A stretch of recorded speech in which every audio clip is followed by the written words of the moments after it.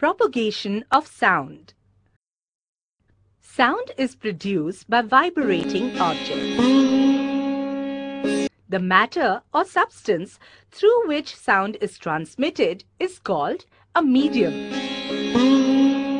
Now, this medium can be solid, liquid, or gas. Sound moves through a medium from the point of generation to the listener. When an object vibrates, it sets the particles of the medium around it vibrating.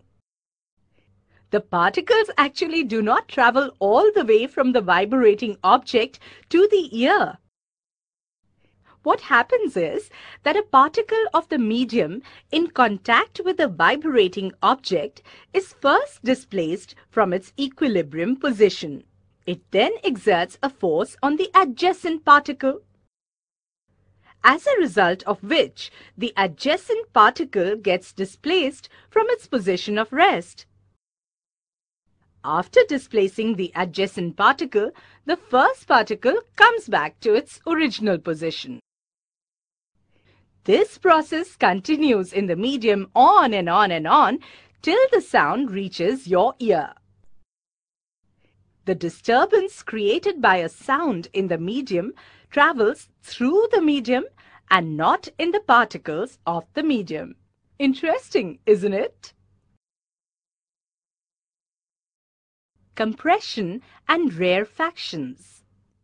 Air is the most common medium through which sound travels. When a vibrating object moves forward, it pushes and compresses the air in front of it, creating a region of high pressure. This region is called a compression or sea. This compression starts to move away from the vibrating object. When the vibrating object moves backwards, it creates a region of low pressure called rarefaction. As the object moves back and forth rapidly, a series of compressions and rarefactions is created in the air. These make the sound wave that propagates through the medium. Compression is the region of high pressure and rarefaction is the region of low pressure.